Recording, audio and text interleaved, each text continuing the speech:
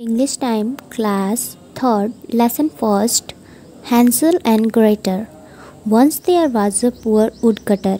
एक समय की बात है, एक गरीब लकड़ी काटने वाला था.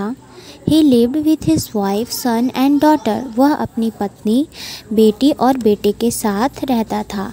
हैंसल और ग्रेटल उसके बेटी और बेटे का नाम था. Times were very hard.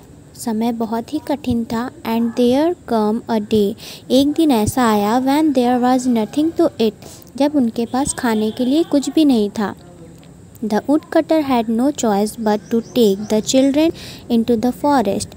लकड़ी काटने वाले के पास कोई भी उपाय नहीं था. वो अपने बच्चों को जंगल की तरफ ले गया. In hope that a rich nobleman out hunting would find them. इस आशा में कि कोई भी वहाँ पर अमीर व्यक्ति आएगा शिकार करने के लिए और वो उससे कुछ ले लेंगे या कुछ उसे दे देंगे.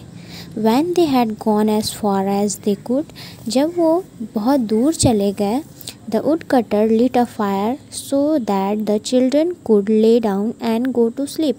लकड़ी काटने वाले ने थोड़ी से आग जलाई और उसके दोनों बच्चे वहाँ पर लेटे और सो गए. Then he went away. तब वो वहाँ से चला गया. Night had fallen when Hansel and Gretel awake. बहुत ही रात हो चुकी थी. हैंसल और ग्रेटल उठ चुके थे. Tears rolled down from their ears. उनकी आँखों से आंसू गिर रहे थे. They knew they could not find their way to home in the dark. वे जानते थे कि इस रात के अंधेरे में वो अपने घर का रास्ता नहीं खोज पाएंगे. The next day after walking for what seemed a long, अगली सुबह वह बहुत ही दूर चले गए. Hansel and Gretel come across a pretty little house. Hansel और Gretel एक छोटे से घर के पास पहुँचे जो कि बहुत सुंदर था. They could see the roof of the house was made of chocolate. उन्होंने देखा कि जो घर का छत है वो चॉकलेट से बना हुआ था. The walls were made of currant bread and the windows of white sugar. और जो उसकी दीवारें थी वो ब्रेड की बनी हुई थी और खिड़कियाँ शुगर की बनी हुई थी, सफ़ेद शुगर की. By now Hansel and Gretel were very hungry indeed. हालांकि वो दोनों बहुत ही भूखे थे. So they each broke off a currant bread. इसलिए उन्होंने उस ब्रेड के टुकड़े को तोड़ा. Just then an old woman appeared on the doorstep. उसी समय एक ओल्ड वोमन दरवाजे के सामने आते हुए दिखाई दी. Offering them both food and shelter. उसने उन दोनों को खाना और रहने के लिए जगह दिया. Hansel and greater did not know it then. Hansel और ग्रेटर वो नहीं जानते थे लेकिन वो सी वॉज अ विच. वो एक चुड़ैल थी. सी put Hansel in a cage.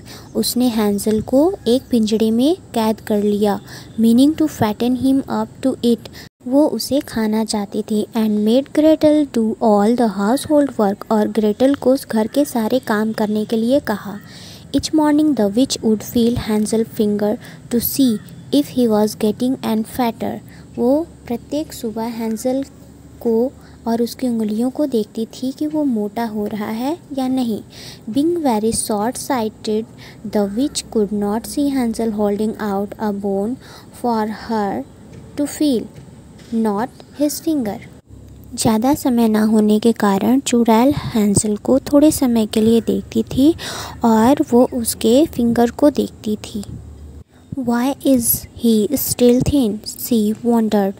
वो सोचती थी कि ये अभी तक इतना पतला क्यों है. At last the witch lost patience.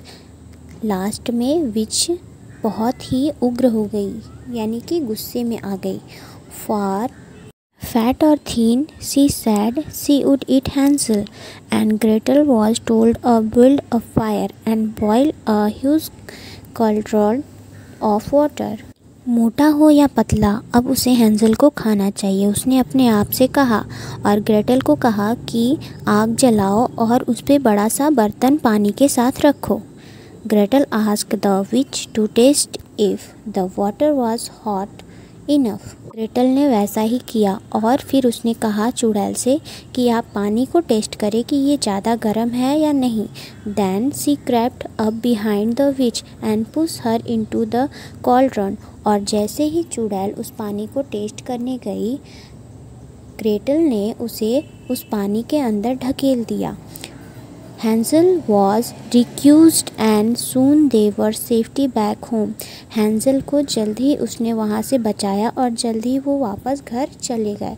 With treasure from the house in the forest to make sure they were never in want again.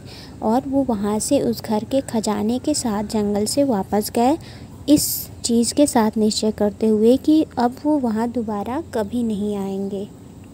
और वो दोनों सेफ्टी से अपने घर चले गए।